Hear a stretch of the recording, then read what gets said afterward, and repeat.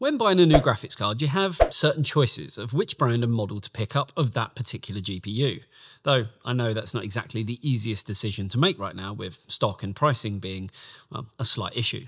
But cards have been available, are still available, and will get better in the near future. So it's always good to arm yourself with the relevant information on various models so that when the time comes, you can make the right choice. Which leads me on to today's review of the ZOTAC RTX 5080 Amp Extreme Infinity.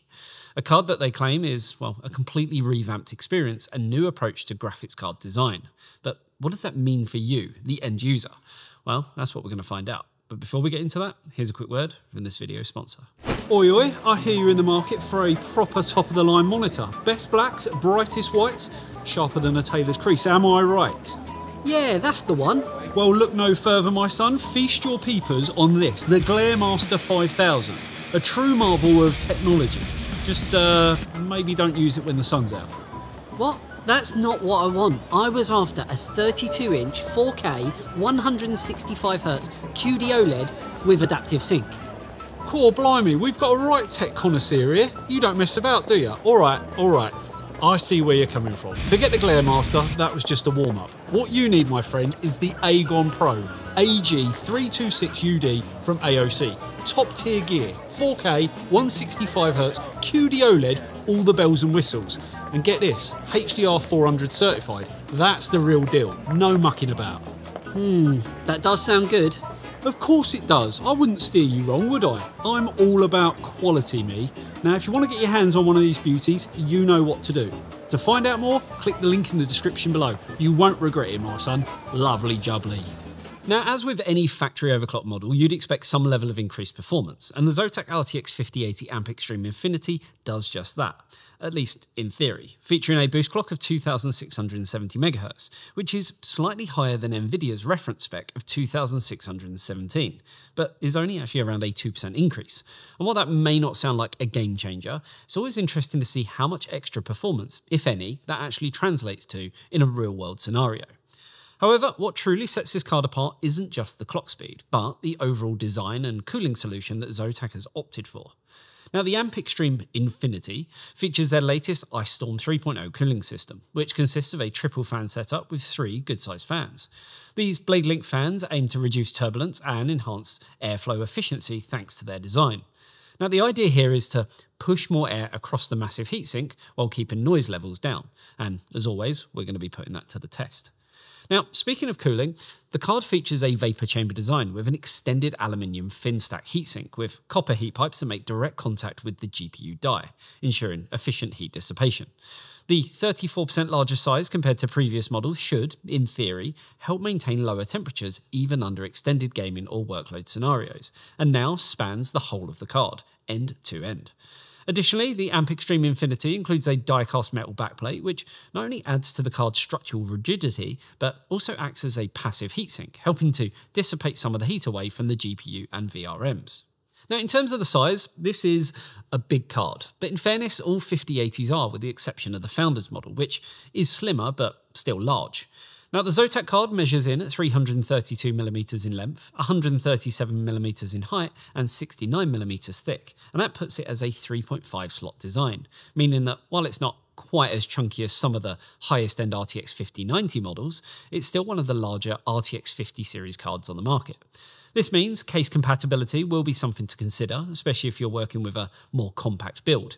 But truthfully, if you're looking at getting any RTX 5080, I'm sure you're taking all of that into consideration anyway. It does also come in weight-wise at 2.48 kilo, so again, it's on the upper end of the scale, but again, nothing really out of the ordinary. Now, one of the standout features of this model is ZOTAC's Spectra 2.0 RGB lighting, which spans across the side, end, and back of the card, giving it a bold and aggressive look. Unlike other, more subdued designs like the Founders from Nvidia or the Tough from Asus that we've looked at recently, the Amp Extreme Infinity leans heavily into the aesthetics, making it a great choice for those who want their build to stand out, because, well, whether you have this vertically or horizontally, it's definitely going to do that. And I feel that with the huge popularity of fish tank style cases, that the Infinity Mirror definitely kind of helps the card stand out from the competition. Of course, as you'd expect, the RGB is fully customizable via ZOTAC's Firestorm software, allowing you to tweak colours, effects, and sync lighting with other components inside your case. Now, for those who like to have a bit more control over their cooling and performance, the card also includes a dual BIOS button, offering the choice between an amplify mode, which pushes the fans harder for lower temperatures, and a quiet mode, which prioritises reduced noise levels at the expense of slightly higher temperatures. This is a feature that we've seen on many premium AIB models, but they'd normally include different clock speeds too, while on the ZOTAC card, it's, well, purely a fan speed button, and it, well, just works slightly differently to other cards. While other cards have a switch that you can change and then boot the card up, the ZOTAC card actually requires the card to be powered on, then press the button and wait for the red light to indicate the performance BIOS or the blue light for the quiet mode, and then restart your machine. In my opinion, it's a bit clunky compared to the competition, and I just feel that maybe a better implementation could have been done. Now, power-wise, the RTX 5080 Amp Extreme Infinity sticks to NVIDIA's 12-volt 2x6 connector, but it does have a safety light on there. And this is obviously capable of delivering up to 360 watts to the GPU. Now, given that this is a factory overclock model, you can expect power draw to push towards the upper end of that limit, and ZOTAC actually recommend an 850 watt PSU as a minimum. Though as always, if you're running a high-end CPU alongside this card, a 1000 watt unit or so would actually be a safer bet. So, where does the ZOTAC Amp Extreme Infinity sit in the market? Well, with its robust cooling, aggressive aesthetics, and factory overclock, it's positioned as one of the more, let's say, premium RTX 5080 options available. But with that, well, comes a price premium of $1,349. And as always, the question kind of remains, does the added cooling and design justify that extra cost? Well, that's what we're going to be putting to the test in our benchmarks. But first, we wanted to see what was capable in terms of overclocking. What we were able to achieve was a 250 MHz overclock on the GPU's core clock, and a 1000 MHz increase on the memory. This now brings the boost clock up to 2920 MHz, and the memory now up to 2000. So a subtle increase of just over 9%, which I guess is nice to see, but is lower than what we've seen on other cards from rival brands. Now, to get an idea as to what this overclock, the amplify mode, and the quiet mode mean for cooling, we booted up F124 for an hour-long loop to see what levels of performance we get in terms of temperatures, fan speed, and power usage, along with looking at the all-important clock speed behaviour. What we find is that amplify mode does push things a little harder, and we end up seeing the GPU temperature 2 degrees lower than what we saw in the quiet mode, with 63 degrees on average as opposed to 65. Both of these do fall just under the Founders Edition's temperatures, but with this only being by 1 degree when compared to the quiet mode, it really could be argued as margin of error. We also see that the overclock doesn't change a whole lot, and when we consider that we were using the amplify preset when overclocking in hopes of getting some better results, we see that the temperature only increases by 1 degree, to 66 on average, so really nothing to complain about. Memory junction temperatures don't really tell much of a story at all, since the Founders Edition, ZOTAC's quiet mode, and the overclock all fall into the same 66 degree average, with the only outlier being the amplify mode, which sits 2 degrees lower than everything else at 64 degrees. In terms of the fan speeds, we can see why things are pretty close, as everything falls in line, with the Founders Edition and Amplify mode generally falling around 10 RPM of each other, and as a result they both sound pretty similar, which is already hard to notice amongst the rest of the system. So the mere 150-ish RPM drop that we see from changing to quiet mode seems just overall a little pointless, since you can't actually hear a difference and we see pretty much no change to temperatures. The overclock, interestingly, reduced the fan speed down to around the same level that we see from the quiet mode, which doesn't really make sense to me, especially since we triple-checked that we were in the amplify mode when overclocking. So what happened here is, well, anyone's guess, not that it seemed to make a huge difference to temperatures anyway. Power is another weird one, as if we look at averages, we can see that there is a small but steady increase as we move through each test, starting with the Founders Edition that ran at around 320 watts of power throughout the run, which then went up to around 325 watts when we compared to ZOTAC in the Amplify mode. But weirdly, enabling the Quiet mode actually brings the power draw up again to around 330 watts. Then when we look at the overclock, we can see that the power draw increases again to an average of around 340 watts. Then, as we look at the clock speed, we can see that the ZOTAC increases the base clock that we saw on the Founders Edition by around 120 MHz on average, which stays pretty consistent with the quiet mode too. Overclocking did allow us to up the core and the boost clock up by 250 MHz on the core, which does translate pretty well to the real world clock.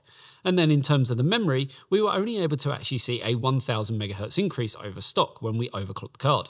So don't expect this to make a huge difference to performance overall, and any further due to GDDR7 having ECC can actually cause performance to drop. Looking at some gaming performance and starting with A Plague Tale, and we see that the ZOTAC does provide a bit of a boost over the Founders Edition, with 5% more frames on average and 7% more in the lows. This isn't quite enough to match the performance increase that we saw from the Asus Tough card though, as that sits 4% ahead of the ZOTAC in the averages, but only 1 FPS in the lows. Interestingly, when we overclock the GPU, we actually see a decrease in performance, though not in the averages as they remained identical, but we now see a 6% decrease in performance in the lows, showing that our overclock is putting some limits on us in places.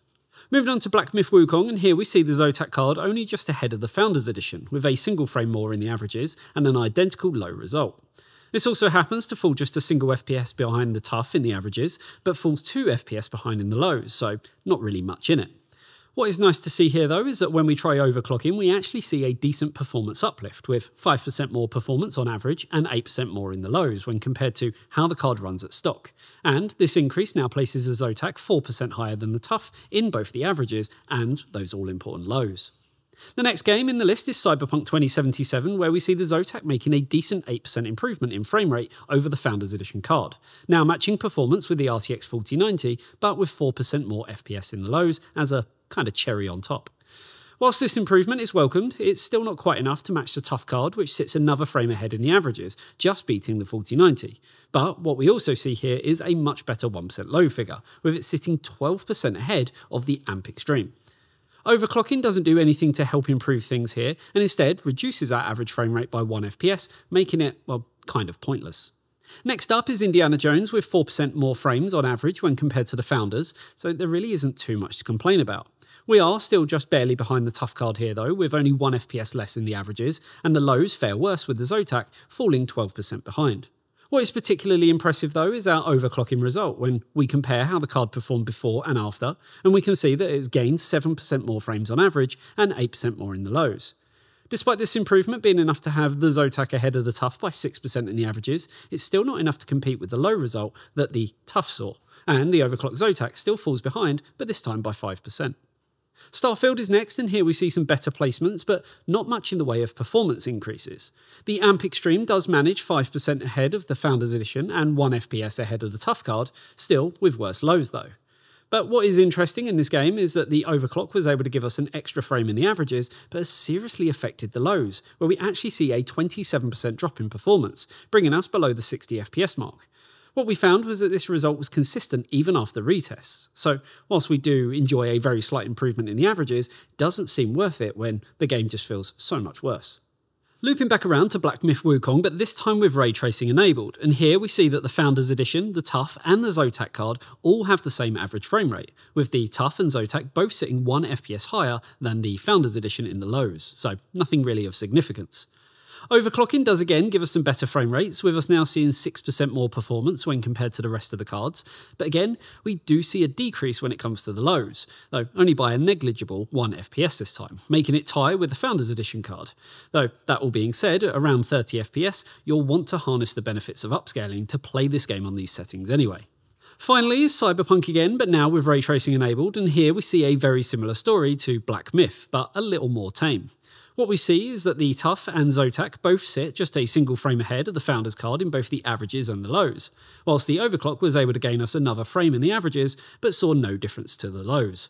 Now, I'd prefer no difference to a decrease though, so this result isn't too bad, though it does still fall under margin of error.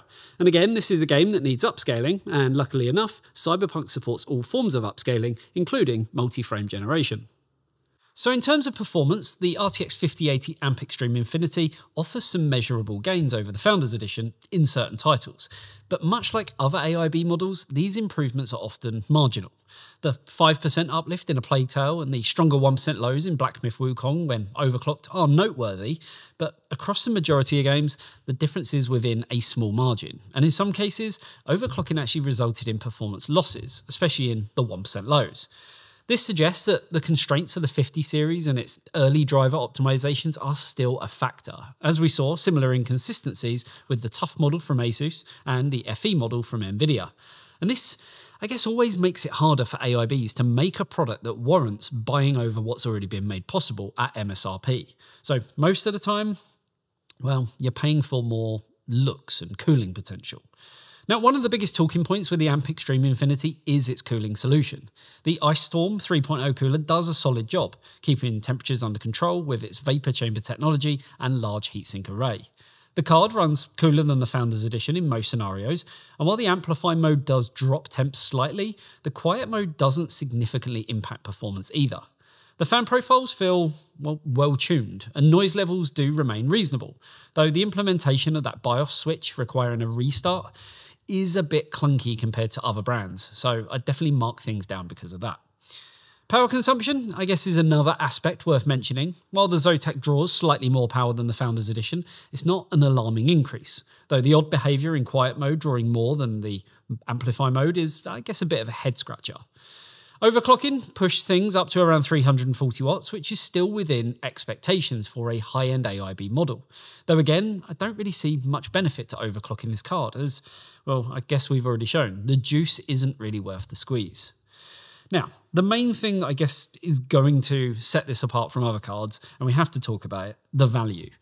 The $1,349 price tag puts it firmly in premium territory.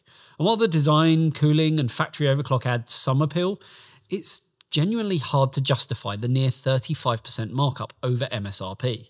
Though, I guess if you're already spending that money, then, well, yeah, there's other cards on the market that offer similar levels of cooling and performance for the same price.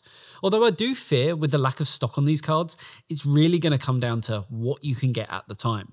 And while the ZOTAC card is, well, it's nice, it's lovely, you're paying heavily for aesthetics and cooling rather than kind of outright gaming advantages. And, well, that's not a fault of ZOTAC, that's just the way the cookie crumbles. At the end of the day, the AMP Extreme Infinity is a good card, but much like we saw with the Asus TUF, Nvidia's Founders Edition is becoming increasingly difficult to beat in terms of value. The price premium on AIB cards, it's going to continue to grow, making it harder to recommend unless you're specifically drawn to design, RGB lighting, or slight cooling improvements.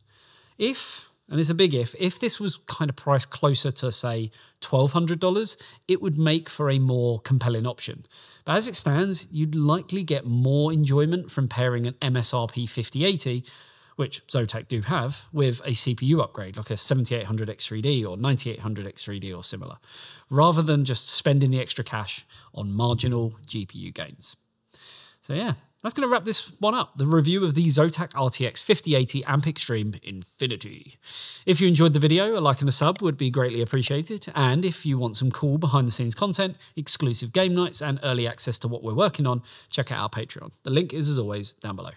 Thanks for tuning in. I'll see you in the next one. See you later, guys. Bye-bye. To infinity and beyond.